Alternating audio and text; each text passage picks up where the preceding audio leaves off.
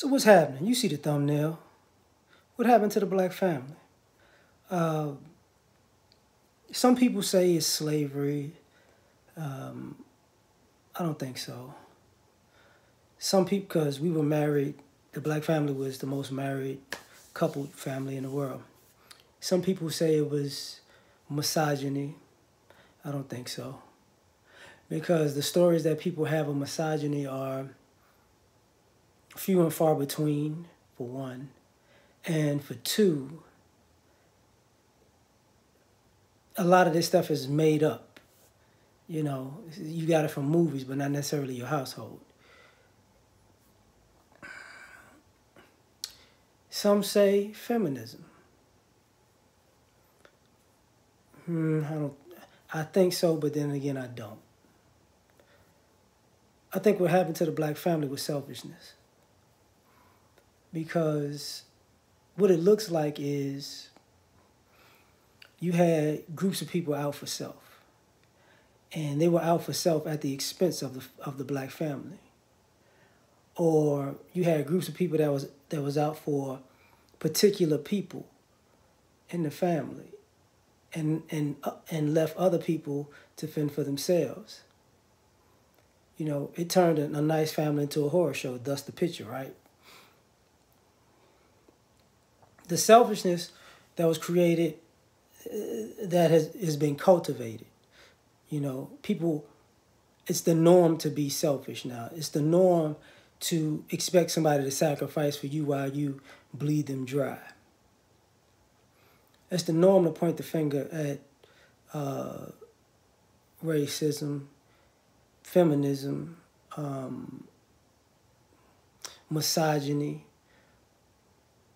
But nobody usually points the finger to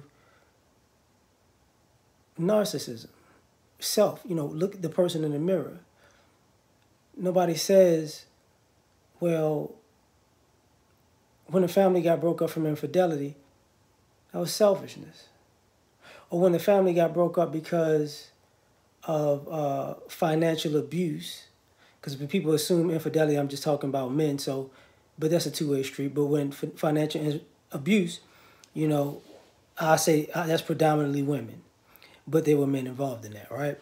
So selfishness, I want to do what I want to do. I want to spend my money the way I want to, but it's a problem. At the detriment of other people. Then you got people who don't want to say this, but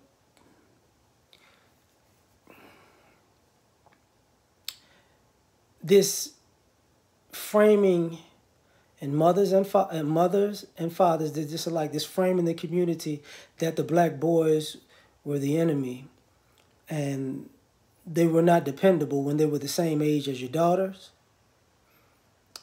That created a monster, you know. And that's why I said somewhat blaming feminism, but not so much, because the girls grew up thinking that the boys were not going to be dependable because their parents told them this. And there are guys who are older than me, who are in the baby boomer generation, who I've heard on numerous occasions play that same game. All the guys ain't, you know, you got to make sure I don't want my daughter to be in a situation where she got to depend on a man. So this messed up the family. And now, I mean, some of those baby boomers have died. But now those baby boomers were trying to rectify the situation because they saw how it affects their grandchildren's lives. Because that, you know, they bred that selfishness and superiority complex into the community, which, you know, what happened to the family. Same thing goes for this ideology, the player ideology. You could play all day. You could play and then you could settle down at 50.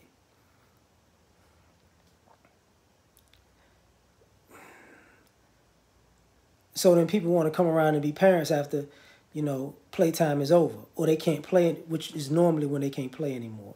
And the game then booted them, you know, out the pasture. So I'm saying, like, what happened to the black family? This is my opinion. What do you think? Like, share, subscribe, catch you on the next one. Peace.